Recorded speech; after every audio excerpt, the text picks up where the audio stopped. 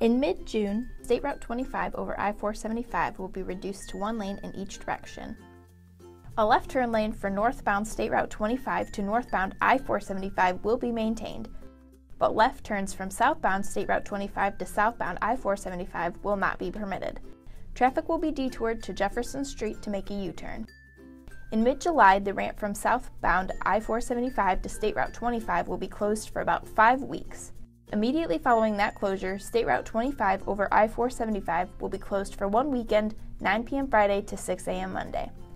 Following the weekend closure of State Route 25, the ramp from northbound I-475 to State Route 25 will be closed for about 4 weeks.